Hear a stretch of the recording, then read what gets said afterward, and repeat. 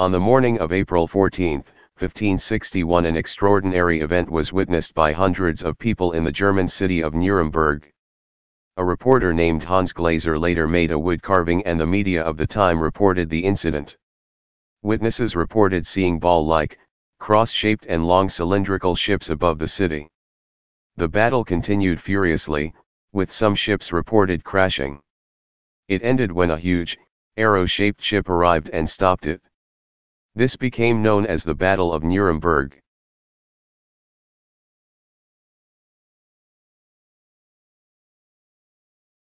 They are a primitive warrior race with no ability to defend themselves. They are not worth it, Admiral.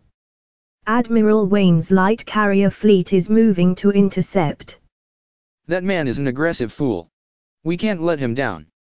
Admiral. Orders from Fleet Headquarters. Assist Admiral Wayne in defending the planet Earth. Send a message to all ships. Admiral Wayne's fleet of light carriers is engaging a fleet of Coran destroyers and fighters. We have been ordered to assist him. Our new cruisers are substantially superior to their fleet. All ships, set a state of fleet opposed invasion at the Earth.